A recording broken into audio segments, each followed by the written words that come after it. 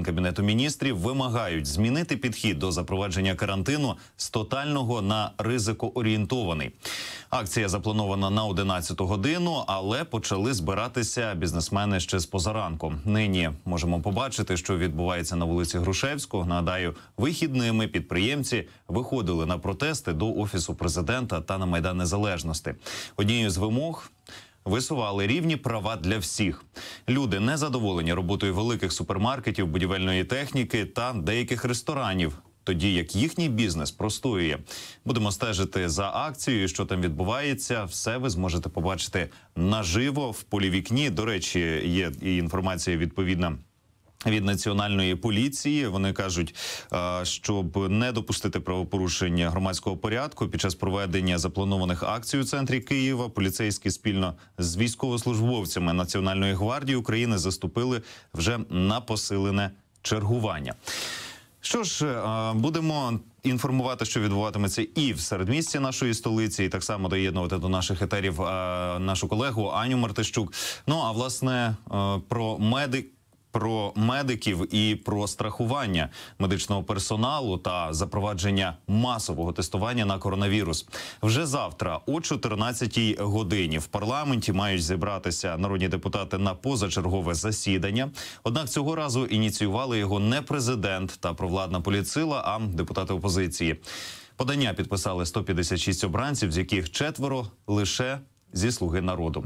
Так, на порядку денному два питання. Перше стосується надбавок для лікарів та тестування. Йдеться про обов'язкову перевірку всіх тих, хто звертається до медиків та їхніх контактних осіб.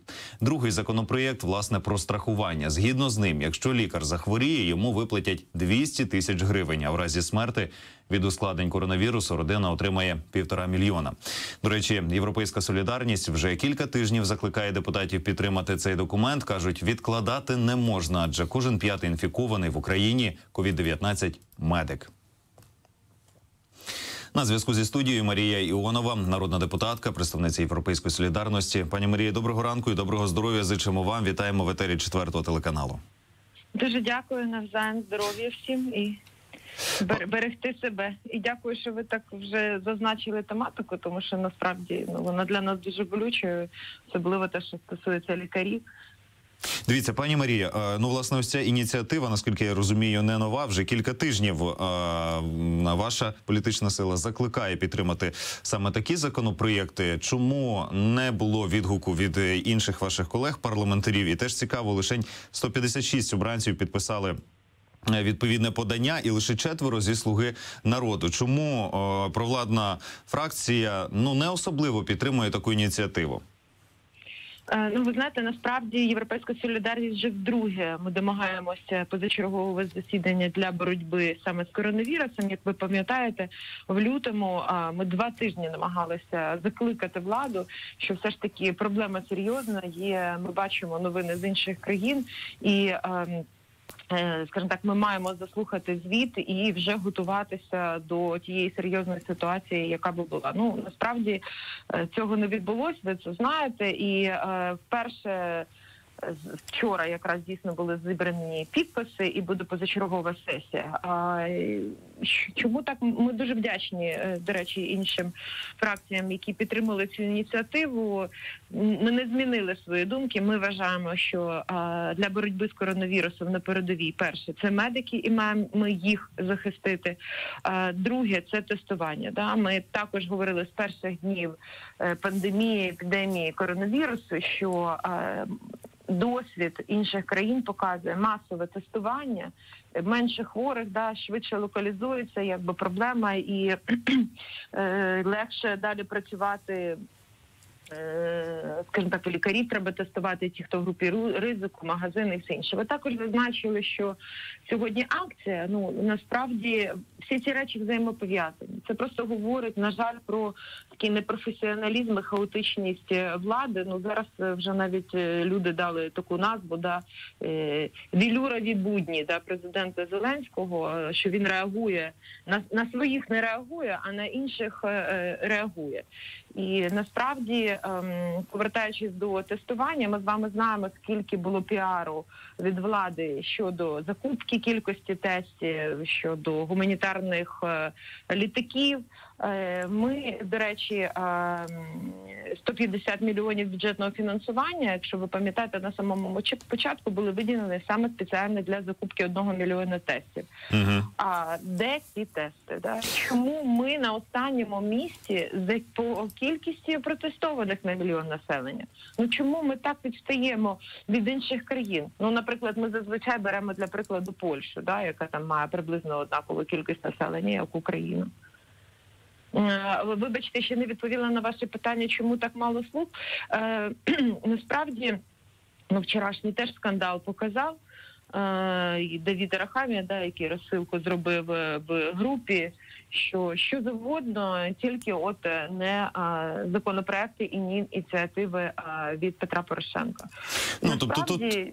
тобто тут все одно політична складова бере гору над тими ініціативами, які, дійсно потрібні. Я хочу звернути увагу наших глядачів, що ще один гуманітарний вантаж до Гостомеля на Київщині прибув літак «Мрія» від НАК «Нафтогазу». З доброчинним медичним вантажем із Китаю наживо можемо бачити літак, який щойно приземлився, і будемо чекати на брифінг за участі керівництва Офісу президента, міністра охорони здоров'я і голови правління «Нафтогазу». Пані Марія, бачите, літаки прибувають із захисним обладнанням, але фактично чи не щотижня, чи не щодня з'являється нова інформація щодо вмісту, щодо майбутньої переадресації цих вантажів і куди вони потім направляються, нібито прилітає такий доброчинний гумвантаж, і президент, ми пам'ятаємо, зустрічав, а потім виявляється, що досить велика частка, там переважно, напевно, частка це приватне було перевезення. Якщо говорити ось про безпосередні ініціативи,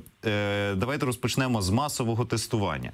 Ви згадували досвід Польщі. За вашу інформацію, станом на сьогодні в Україні скільки реально робити десятків тисяч тестів на день? Чи значно менша кількість? Тому що неодноразово теж і представники Міністерства охорони здоров'я зазначали про досить велику кількість ПЛР-тестувань.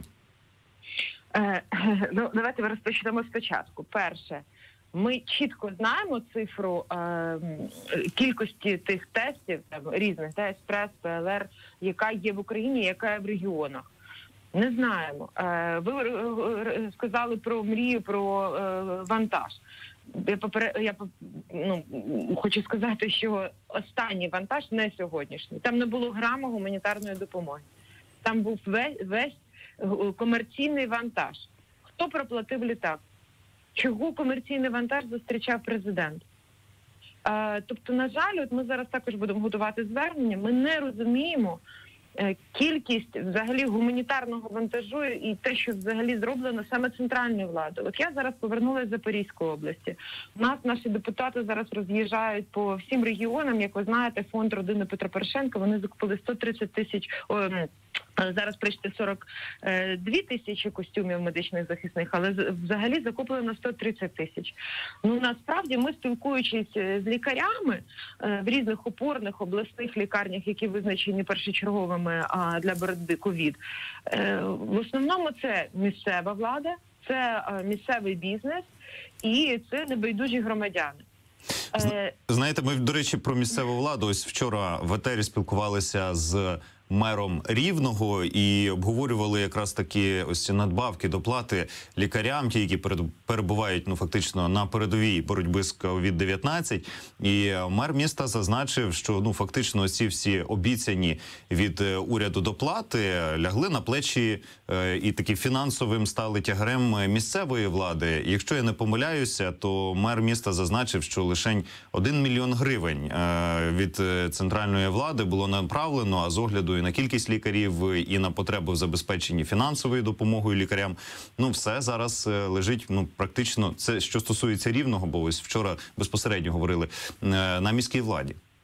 Ви абсолютно праві. І якщо ми згадаємо те голосування зміни до бюджету, монобільшість Зеленського з однієї сторони обезкровлюють місцеве самоврядування, де забирають до центрального бюджету кошти, з іншої сторони черговий тягар на їх плечі. Да?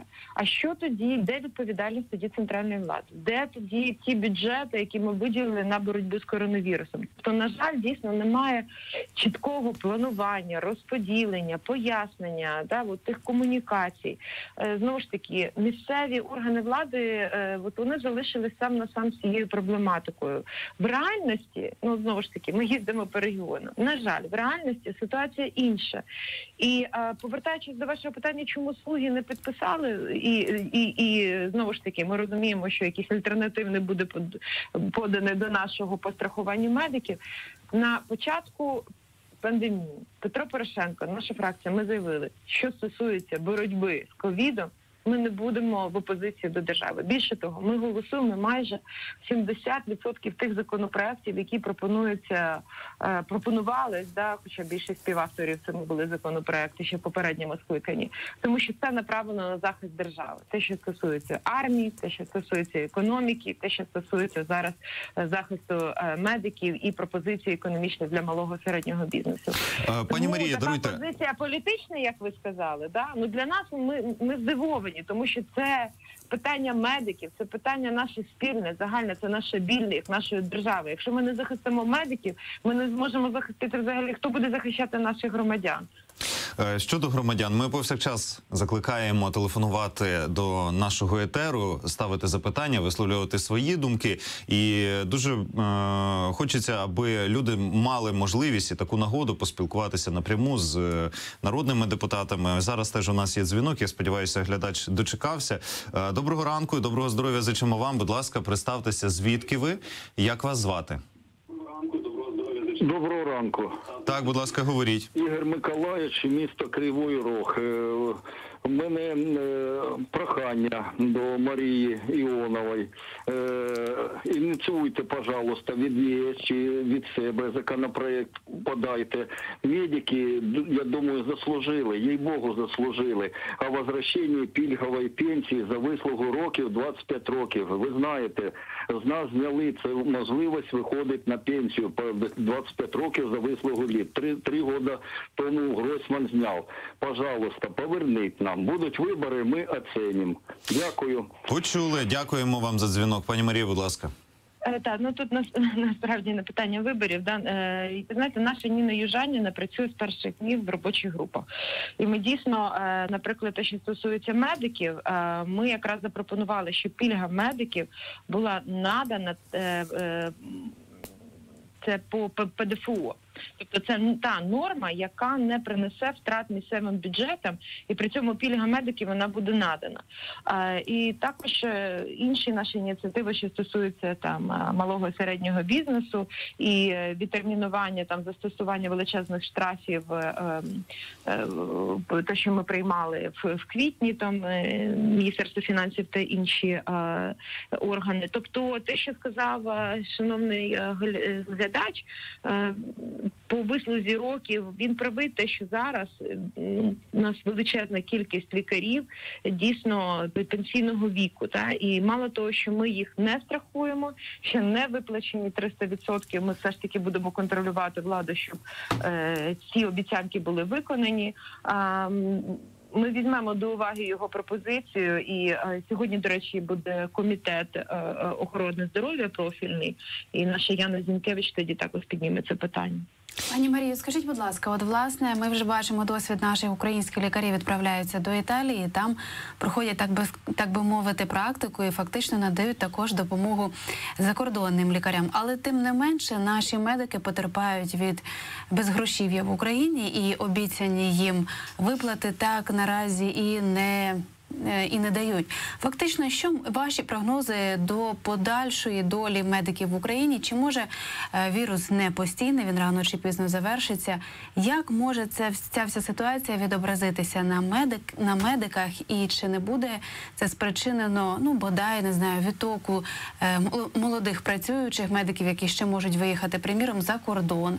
Або, наприклад, чимало перейде на приватне лікування, типу створять свої приватні лікарні. І якщо це, звичайно, можливо буде в наших реаліях. Фактично, які прогнози для медиків можуть бути після коронавірусу, дивлячись з того, що їх зараз залишили, не будемо приховувати, на призволяще? Ну, ви абсолютно праві. Давайте згадаємо ситуацію, яка була там Тернопільщина, да, Чернівецька, Франківська область, коли такі були вогнища епідемії. І ми пам'ятаємо, що монастирі, да, такі яскрава картинка, кількість лікарів, які захворіли. Тому, звичайно, ми тиснемо і дуже сподіваємося, що буде підтримана наша ініціатива по страхуванню медиків, тому що насправді, якщо вони захворюють, вони отримують 200 тисяч гривень, і, не дай Боже, буде летальна ситуація, то родина отримає 1,5 мільйони, а це все одно якась мотивація, і вони розуміють, що вони ризикують, але принаймні вони отримують хоч якусь компенсацію. Другий – це все ж таки тестування, да? Це захист медиків. І тому ми, фонд родини Порошенків, наша команда Європейської солідарності, ми максимально намагаємось окуляри, медичні костюми, тестування, тобто дезінфекція, засоби. Тут, ви знаєте, також, знову ж таки, відвідуючи багато регіонів, ми бачимо, як на місцях самоорганізовуються і першочергово, дійсно, допомагають медикам. Це, пані Марія, скажімо так, це важливо, але хотілося б більше відповіді від центральної влади. Що стосується трудових мігрантів. Дуже цікаво, вчора у нас була дискусія в Українському медіа-центрі ви пам'ятаєте, оце заборона уряду, да, що ми не будемо відпускати наших працівників за кордон. Нам потрібно такі умови створити для медиків, щоб дійсно вони не хотіли від'їжджати. І паралельно з цим ми чуємо від влади, що медична реформа буде зупинена, вона буде змінена, що вона неефективна. Я буквально 2 речення, що стосуються медичної реформи. Запустили первинну ланку медичної реформи. І, згідно статистики, фінансування лікарень збільшилось на 52%. Єдине, що господарями вже в цих лікарнях, ну, скажімо так, не господарями, а розподіл фінансування, знають, хто краще на що першочергово витрачати кошти, є головні лікарі, є лікарі. Другий етап реформи все ж таки, знову ж таки, це фінансування, це повноваження, так, це відповідальність, але це кошти з розрахунку не на ліжко-місце, це радянська система, а на пацієнта. Тобто гроші йдуть за пацієнтом і винагороди, тобто більше фінансової підтримки буде до лікаря. Тобто лікар буде зацікавлений, скажімо так, якісно, професійно лікувати хворого, і так само його буде зарплата збільшуватись.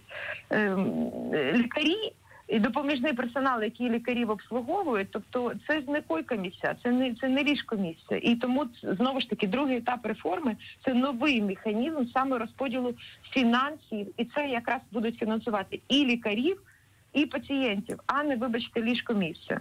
Угу.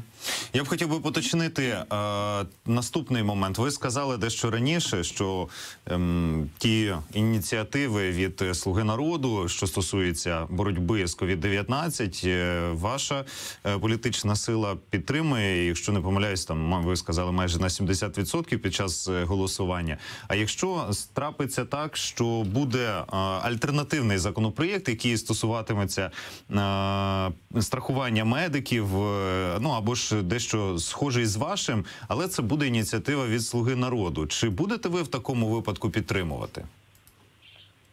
Знову ж таки, в залежності від того, яка б ініціатива. Вчора в чаті те, що написали, що не 200 тисяч, там інше, тобто просто, скажімо так, збільшили фінансування, ну це популізм. І це має під позиція уряду. Да? Тобто ми ж ці цифри не взяли із-за того, що вони нам сподобались. Це все ж таки розрахунки, на це є підстави, це все з розрахунку від тих бюджетів, тих можливостей, що вже зроблено. А тут тільки, розумієте, як ви сказали, от політична історія, тільки би, щоб це не був законопроект від команди Петра Порошенка. Ну, знову ж таки, ми вирішуємо проблему лікарів чи політичних опонентів. Для нас, в принципі, вже дуже і так ми зайняті, тому що ми ходимо в суди, постійно.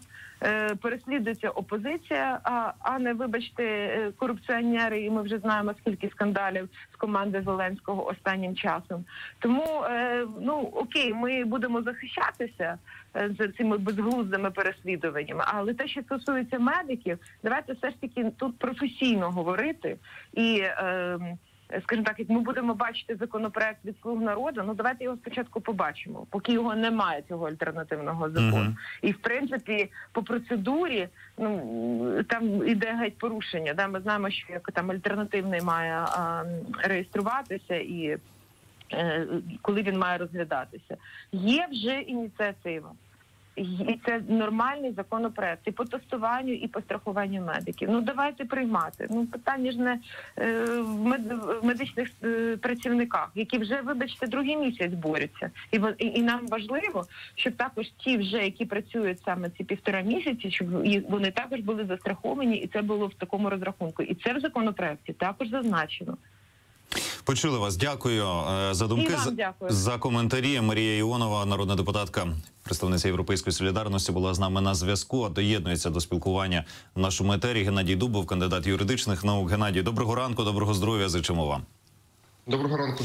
Дякую, що знаходите час, долучаєтеся. Хотілося б почути і вашої думки стосовно тієї теми, яку обговорювали з Марією Іоновою. Отже, завтра збирається Верховна Рада на позачергове засідання. Так, ініціювали це засідання 156 народних депутатів. Варто зазначити, лише 4 зі «Слуги народу». На порядку денному страхування медиків, впровадження масового тестування на COVID-19. І ось пані Іонова говорила, що їхня політична сила там практично в 70% випадках підтримує ініціативи від провладної команди, що стосується боротьби з коронавірусом. Але ось не особливо бачить підтримки їхніх ініціатив. Як ви вважаєте, як будуть розгортатися події завтра на засіданні? Чи будуть проголосовані відповідні законопроєкти? Прошу, будь ласка. Такого плану речі, як правило, голосуються. І ще й голосуються конституційною більшістю, тобто понад як 300 голосів. Бо з точки зору політичної системи голосувати проти рішень на користь медиків сьогодні, або проти військових, або проти дітей – це є токсично, неправильно, і тут опозиція завжди підставляє плече владі, і там немає жодних суперечностей. Однак, знову, якщо ми говоримо про існування коаліції, то, мабуть, опозиції не варто розраховувати на те, що за ці голосування владна монокоаліція буде підтримувати їх ініціативи в інших питаннях. Тому це процес звичайної політичної боротьби, і опозиція, як правило, голосує саме там, де не може не проголосувати. Що стосується цих ініціатив, адже кілька тижнів вже закликають депутатів підтримати цей документ і кажуть, що відкладати не можна. Бачите, кілька тижнів, здавалося б, за ці кілька тижнів вже було скільки позачергових засідань, але все одно на порядку денному не з'являлося таких ініціатив. Чому? Я не можу сказати, я не розумію, чесно кажучи, логіку роботи цих позачергових засідань Верховної Ради України. Там дуже різні питання. На останньому були в нас ратифікація міжнародних угод з Аргентиною і Казахстаном. Десь інші закони, які прямо не стосуються безпосередньо коронавіруса. Хоча щось виноситься, щось не виноситься. Тобто зрозуміти критерії, за яким Верховна Рада розглядає питання, більше половини, мабуть, які не стосуються коронавірусу, я особисто не можу. Хоча насправді в сенсі законодавчої роботи там дуже багато напрацювань, які чекають свого часу. Наприклад, той же закон України про Службу безпеки України лежить як невідкладний, однак ніхто його не чіпає, і давайте будемо ратифікувати угоди з Казахстаном і Аргентиною, другорядні угоди при цьому. Тому тут немає, на жаль, логіки. Я думаю, що це питання в лобійському режимі вирішується в кожному конкретному випадку під кожен конкретний день. Ну що ж, хочемо ще з вами одну тему обговорити. Отже, недореформована прокуратура. І місяця не минуло, як новопризначена генеральна прокурорка Ірина Венедіктова своїм наказом змінила склад кваліфікаційної комісії, що тестує прокурорів. Раніше в ній були 3 представників прокуратури і 3 членів міжнародних та громадських організацій. Тепер же майбутнє прокурорів вирішують 4 представники Офісу Генпрокурора та 2 викладачі вищих навчальних закладів, повідомляє Центр протидії корупції. Кваліфікаційна комісія переатестовує прокурорів під час реформи прокуратури. Вона покликана перезавантажити українську систему представників влади в судах. Зокрема, прокурори мають довести свою професійність та відповісти на питання щодо своїх статків. Під час перевірки, яку проходили за генерального прокурора Руслана Рябошапки, 729 працівників відомства не змогли підтвердити фаховість і доброчесність, тож були звільнені. Пане Геннадію, будь ласка, якщо можна коротко, розкажіть, нагадайте, на якому етапі зараз іде реформування Генеральної прокуратури, тому що, погодьтеся, інколи можна навіть заплутатися в цих інформаційних повідомленнях, адже новий прокурор приходить, нова реформа, чи це він продовжує стару реформу? Отже, станом на сьогодні реформа Генеральної прокуратури перебуває на якій стадії?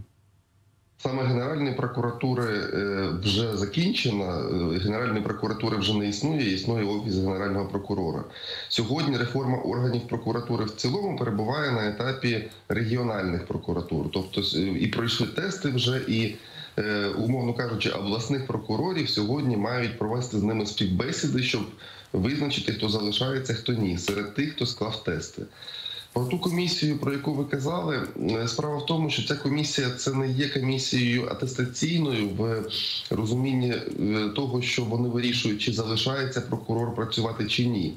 Це комісія з призначення керівників. Тобто, якщо прокурор залишився вже на посаді в прокуратурі і претендує на адміністративну посаду, припустимо, начальника департаменту чи управління, він потрапляє на цю комісію і там має підтвердити свої знання, там, доброчесність, і ця комісія затверджує його призначення на адміністративну посаду. Тобто, конкретно от про цю комісію, про яку був наказ генеральної прокурорки Венедиктової, ця комісія не вирішує, чи залишається прокурор чи ні. Вона вирішує, чи буде він працювати, умовно кажучи, начальником, чи він буде рядовим.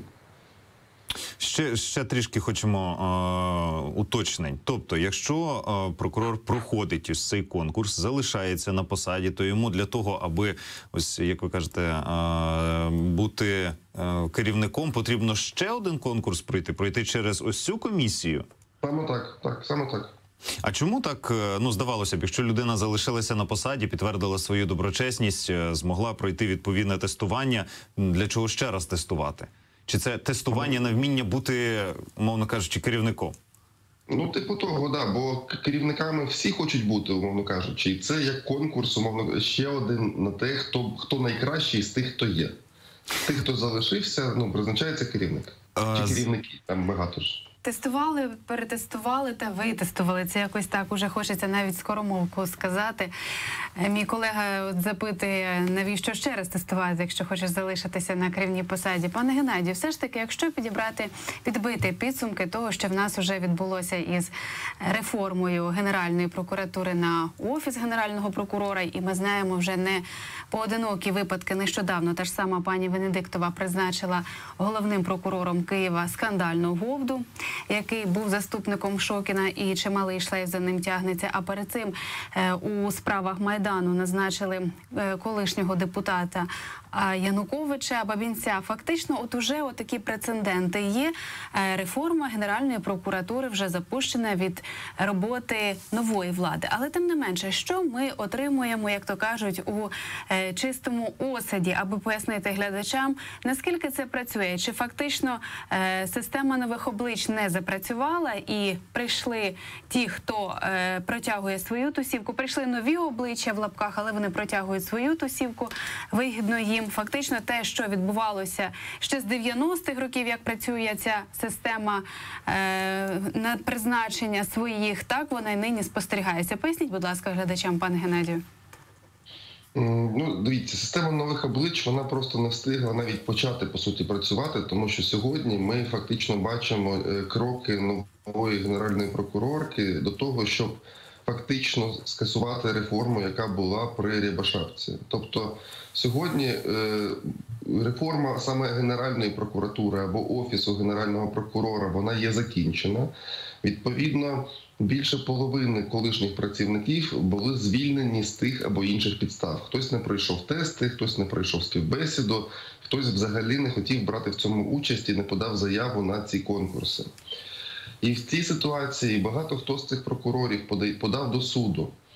І пані Венедіктова вже неодноразово сказала наступне, що в судах декілька сотень позовів лежить, там значні матеріальні вимоги, бюджет не потягне це, якщо ми програємо. Ну, тільки не зрозуміло, чому вона вважає, що Генеральна прокуратура має програти. Тому давайте з усіма тими, хто був звільнений в межах реформи Рябошапки, ми підпишемо мирову угоду, за якою, по суті, ми їм запропонуємо рівнозначні посади вже в новій прокуратурі, а вони відмовляться від майнових вимог від держави. От приблизно така сьогодні ідея. Не хочемо бути з колегою надто скептичними, але все ж таки, як на мене, це нагадує, реформа зводиться до того, що приходить новий генеральний прокурор і фактично починає звільняти тих, хто був призначений 2 місяці тому новим колишнім генеральним прокурором. І от це фактично нагадує не реформу Генеральної прокуратури, а шахівницю, коли міняються просто кадрові перестановки, а по факту ми не бачимо якихось змін. По суті, Генеральної прокуратури, які були там, якою була Генеральна прокуратура за 5-го президента, якою вона є нині. Ну, оце особисто моя думка. Як ви поясните, пане Геннадію, ваші міркування, відбувається щось, чи все-таки кадрові тільки тасування? Я з вами погоджуюсь.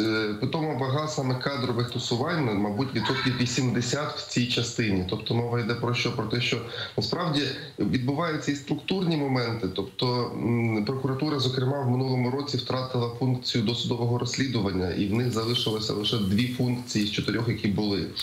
Хоча насправді от суспільству все це ніхто нормально не пояснив. Сьогодні, на жаль, рівень довіри суспільства до органів прокуратури, баланс довіра-недовіра, він знаходиться приблизно на показнику мінус 50%. Це дуже-дуже низький показник. Сьогодні взагалі криза довіри, певно, до правоохоронних органів, лише от згадана Служба безпеки в плюсах знаходиться по останнім опитуванням. Тому дійсно, от проблема в тому саме полягає, що не встигають взагалі бути проведеними якісь концептуальні зміни. Всі концентруються саме на людях, на тому, на чому не мають концентруватися. Потрібно все ж таки робити такі інституції, які працюватимуть незалежно від прізвищ тих людей, які наповнюють їх кадровий склад. Пане Геннадію, весна вже закінчується, правда, Владиславе?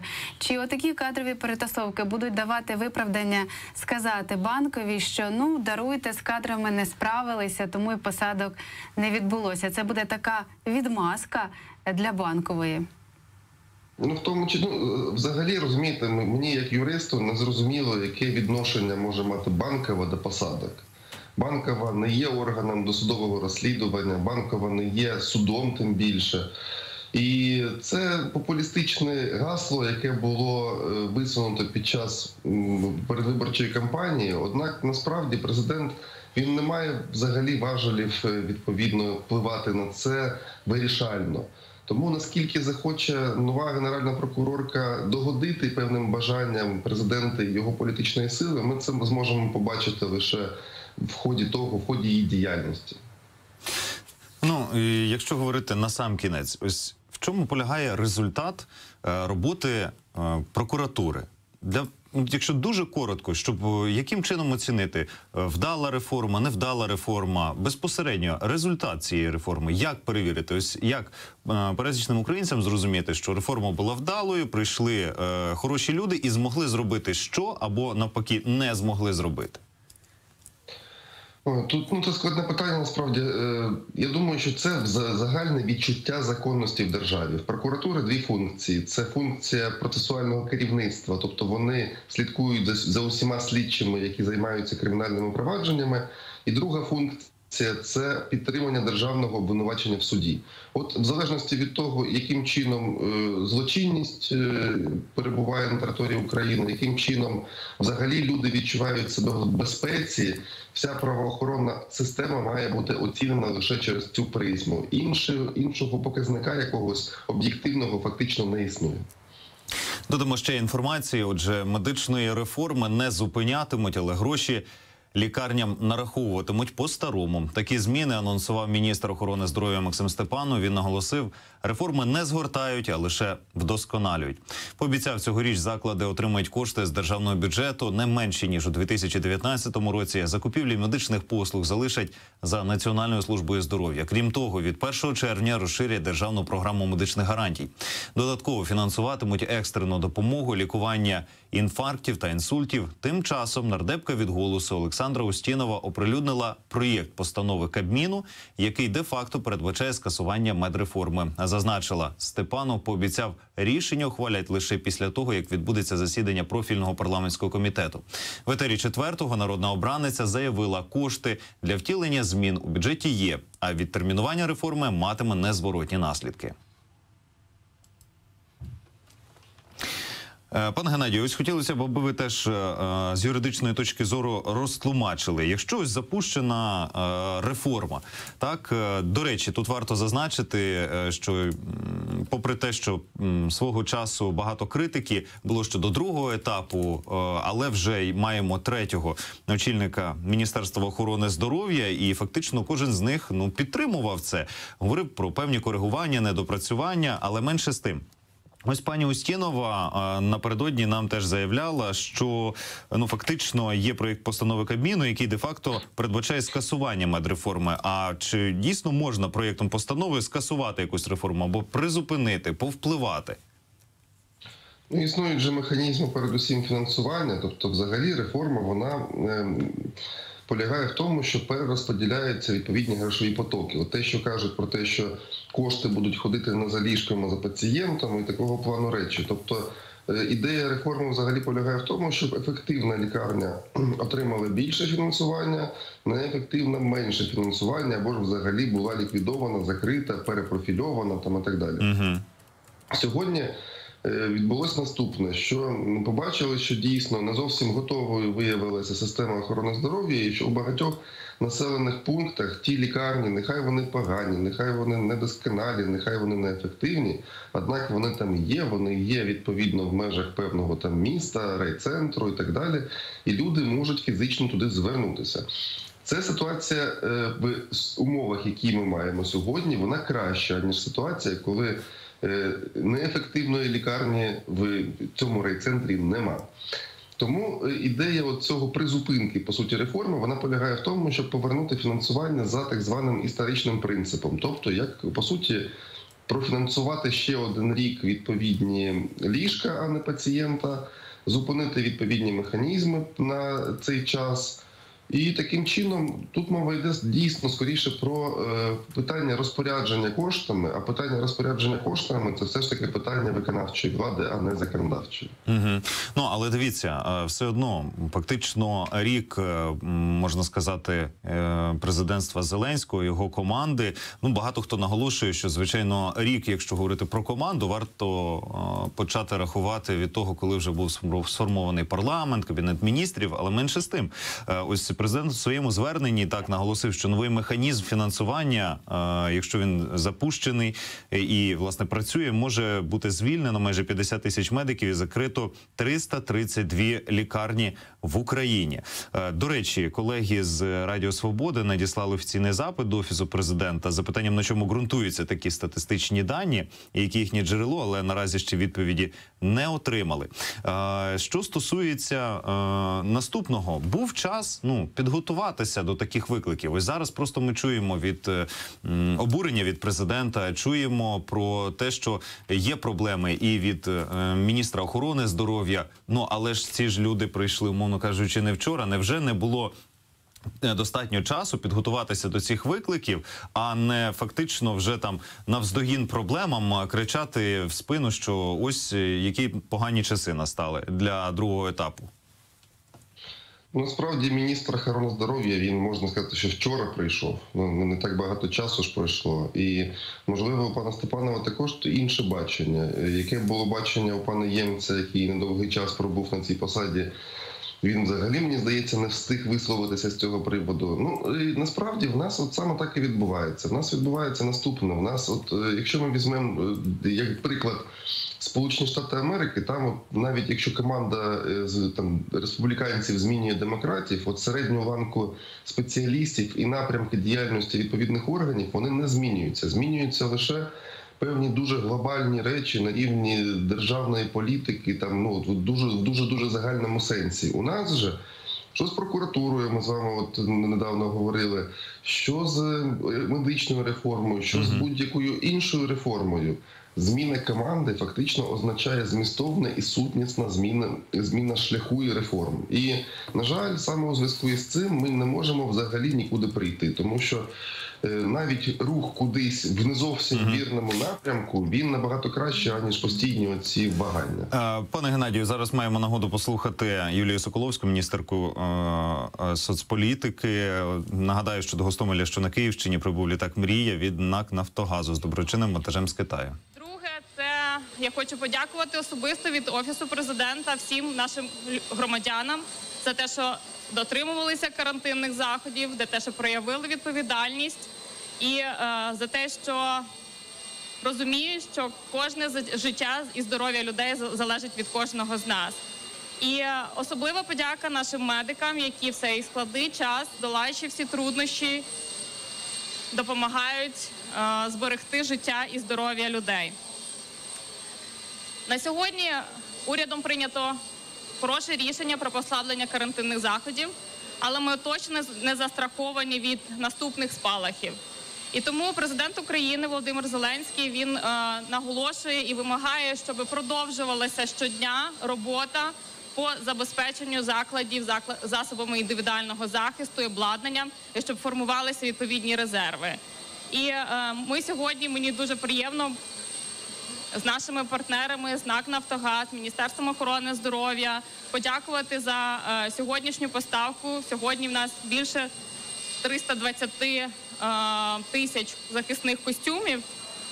І це важливий шаг, знову ж таки, для забезпечення лікарень і для збереження життя. Тому ще раз дякую і приємно бути сьогодні тут разом з вами. Дякую. Дякуємо. Це була Юлія Соколовська, заступник керівника Офісу Президента. Ну, ось так, почули. Пане Геннадію, що стосується ось цих вантажів, які ваші думки? Тому що, ну, погодьтеся, досить багато останнім часом інформації цікавої маємо щодо тих чи інших літаків, точніше, літака, який прилетів. Зараз давайте Віктора Ляшка послухаємо. Матеріальними стимулами для їхньої роботи, а також забезпеченнями медичними виробами, які дозволяють вчасно діагностувати і ефективно призначати лікування. Оскільки здоров'я українців – це першочергове, що повинно бути пріоритетом на всіх гілок влади.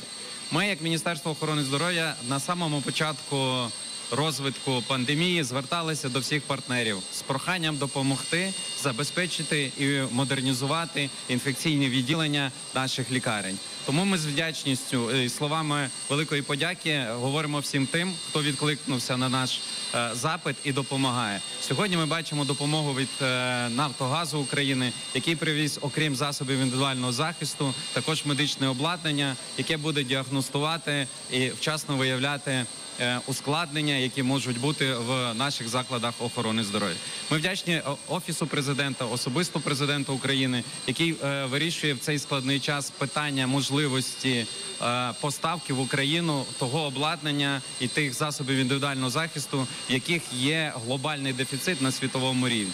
Якщо ви думаєте, що так легко дістати сьогодні засоби індивідуального захисту, апарати штучної вентиляції легень, рентген-апарати і привезти їх в Україну, то це не так просто. Тут потрібна велика політична підтримка і досить радісно сьогодні підмічати те, що така політична підтримка в Україні є, на рівні вирішує ці питання, і наше завдання вже тільки доставити в Україну те, що буде на користь медикам. Ми зараз перебуваємо по епідемічній ситуації на такому своєрідному плато. Після впровадження карантину ми дійшли до певного зросту кількості випадків щоденного, і вже 19-й день ми тримаємо динаміку захворюваності на певному рівні. Ми збільшили кількість тестувань, ми виявляємо цих хворих, ми тестуємо всіх з пневмоніями, і тому Сьогодні ми бачимо рівень заповненості наших ліжок, які надають медичну допомогу з хворим з коронавірусною хворобою, на рівні 12-15%. Це все дало нам можливість поступово підготовити нашу систему охорони здоров'я до зустрічі з цією вкрай небезпечною інфекційною хворобою.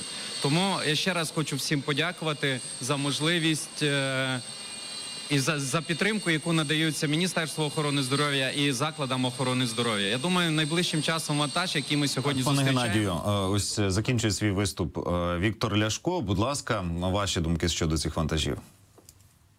Ну, вантажів, у нас, знаєте, як завжди вийшло, взагалі нічого поганого нема в тому, щоб в тому числі комерційні організації привозили певні вантажі, тим більше, які потребуються і державою, і суспільством. І, можливо, навіть непогано, щоб на цьому заробляли. Просто проблема в тому, що коли будь-що добре відбувається в нашій державі, наші державні мужі, вони хочуть там постояти біля цього і зробити вигляд, ніби саме за їх сприяння, участі і взагалі... Бути дотичними до цих всіх справ, правильно? Так, абсолютно. І це створює певну ілюзію того, що це саме державна справа, і відповідно саме там президенту, прем'єр-міністру, там голові РДА, там ОДА потрібно дякувати саме за це. А потім через пару днів виявляється, що це комерційне платне обладнання, вантажі, що за це приватні особи платили кошти, що держава взагалі має також купити це, якщо що.